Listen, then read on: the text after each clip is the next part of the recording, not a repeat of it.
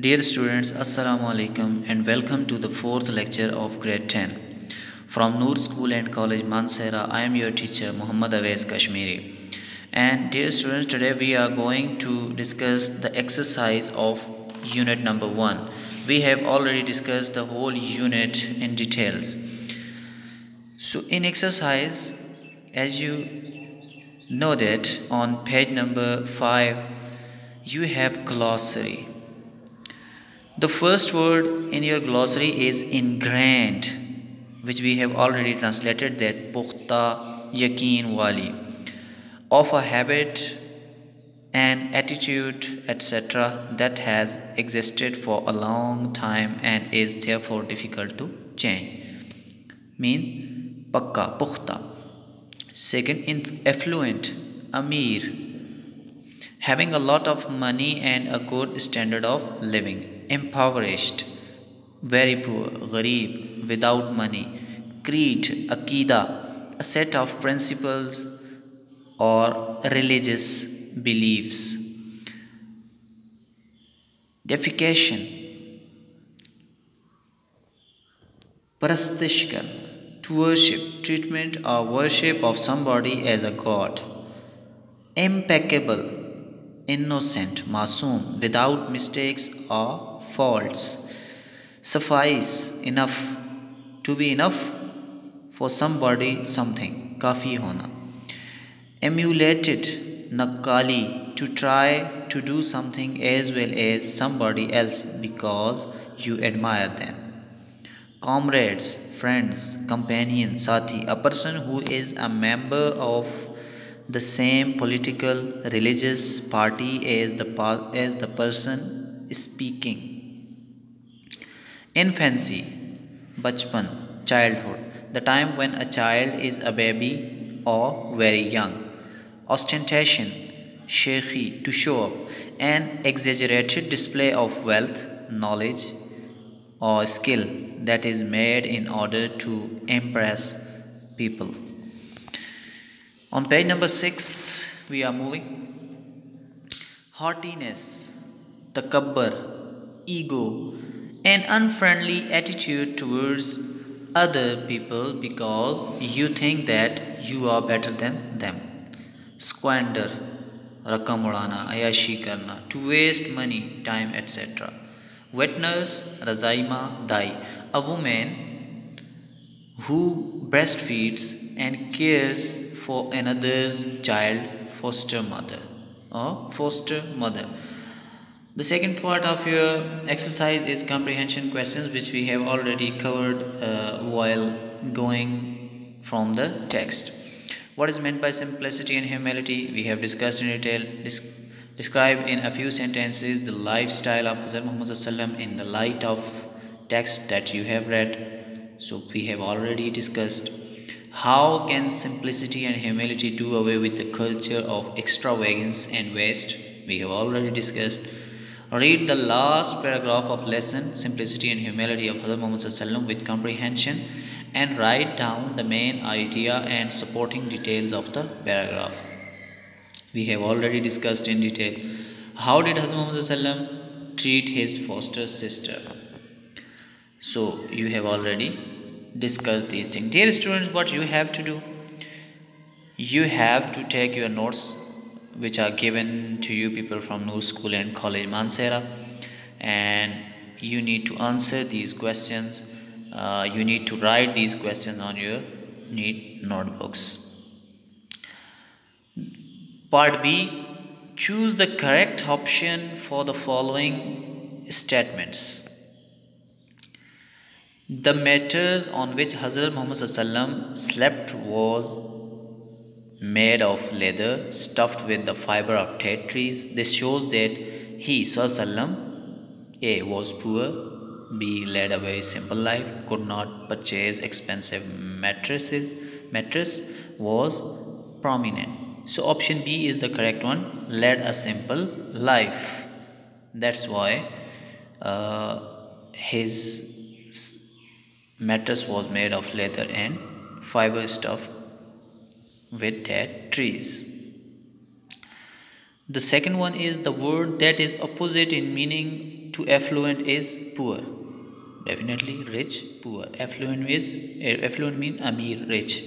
So the opposite word is poor.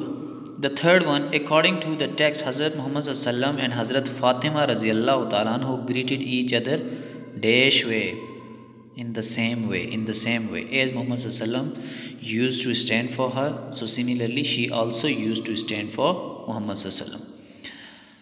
Fourth one, the word closest in meaning to impoverished is without money, without good manners, having money, having good health. So option A is the correct one, without money. On page number 7, MCQ number 5. According to the text of the lesson, Hazrat Muhammad sallam used to milk his goat. This shows that humility was essential part of Rasulullah character, that he was very humble person. Now we are moving toward vocabulary. Here a few directions are for you. Use dictionaries too. Number 1, locate guide words, locate entry words, choose appropriate word definition, and number 4, identify pronunciation through pronunciation key. Dear students, you know, a dictionary tells us a number of different things. First thing which we have here, locate guide words. So what is a guide word? Suppose we have a word prominent. On the top of the dictionary, you can see that first part of the word is given, that pro. So pro is a guide word which is always on the top of the dictionary, which tells you that all the words related to pro are on this page. So what is second thing? Locate entry words. You see that in dictionaries, the first word are, the new words are in bold shape. New words are bold. So dear students, the words which are bold, these are entry words. These are entry words. And third thing, choose appropriate word definition. So you also have definition of the word in dictionary. And the fourth thing, identify pronunciation through pronunciation key. And you also can see that there are a few symbols which tells you about the pronunciation of the word. So dictionary tells us that how you can locate words. First 2 or 3 letters are given on the top of the page. Then what is entry word? The word which is in bold is entry word, and then there is definition of the word, and you can also pronounce these words from dictionary. So now the first word, prominent, its correct pronunciation is prominent. Pronounce this word 3 times. Prominent, prominent, prominent, which means waze, clear. Slaughter, slaughter, slaughter, ziba, to cut. Humility, humility, humility. Pronounce this word 3 times. Dear students, pronounce this word 3 times. Humility, humility, humility, humbleness. Humbleness, ajizi, inkisari. Humbleness, simplicity. Ajizi, inkisari, humbleness. Ajizi, inkisari. Dear Nurians, the next word we have dignitary. Dignitary, dignitary, which means respectable guest. Muazzaz mehman. Foster, foster, nourish, razaima. Foster mother, razaima, foster, foster. Dear Nurians, now repeat these words with me. Prominent, prominent, slaughter, slaughter, humility, humility, humbleness, humbleness, dignitary, dignitary, foster, foster. Now we are moving toward the grammar part of unit number 1. In grammar part, first we have the understanding of the noun, specifically abstract noun, countable and uncountable noun. Success is an example of dash success, abstract noun, which you can only feel. In the lecture of English grammar, I have already discussed all these things in detail. In description I'll give the link of the lecture related to noun, so you can learn it from there. Success is an example of abstract noun. Sugar is an example of uncountable noun. Uncountable noun, the things which you can count, 1 2 3 1 2 3. So sugar is sort of uncountable thing, you cannot count it. Honey is an example of uncountable noun. Uncountable noun. Can you count honey? 1 2 3, 1 honey, 2 honey. So it is something very awkward. So honey is uncountable noun. Bravery, abstract noun, hidden thing which we cannot see, we can only feel it. Bravery, bravery, abstract noun. Tables, countable noun, you can count 1 table, 2 tables, 3 tables, 4 tables, 5 tables, 2 tables, 3 tables, 4 tables, 5 tables. So this is countable noun. Part B of grammar is write the correct plural of the nouns in parentheses.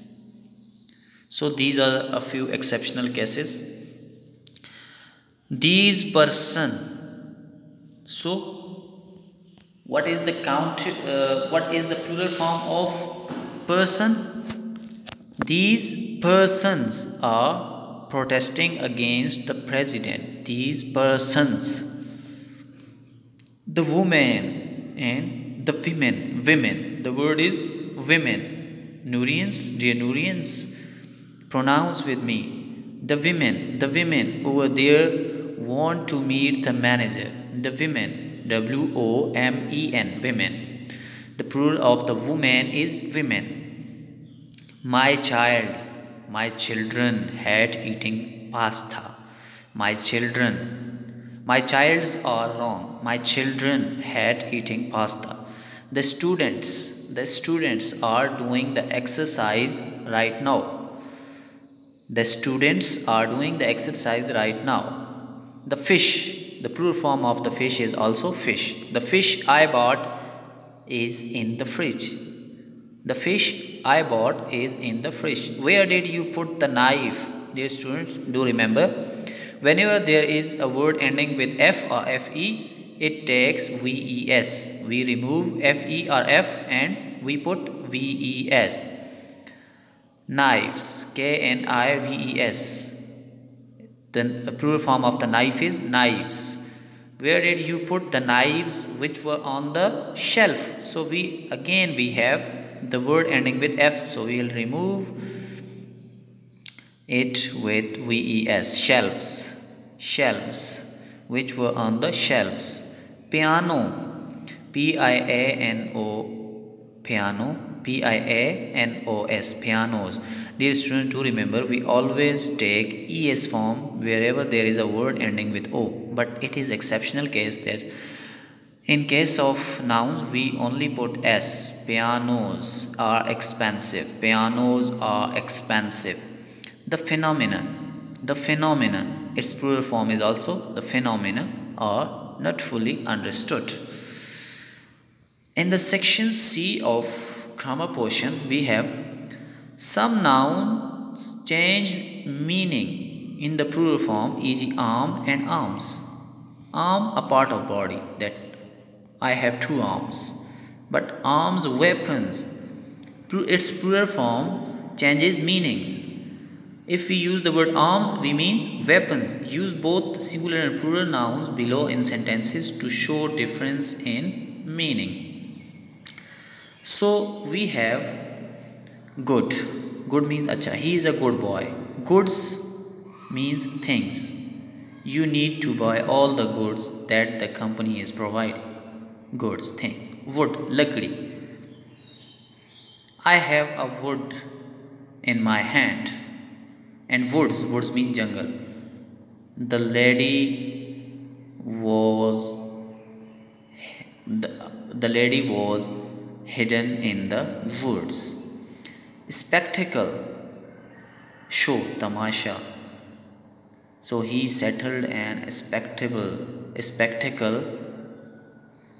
to let the people enjoy. He set a spectacle to let the people enjoy. Spectacles, glasses, annex.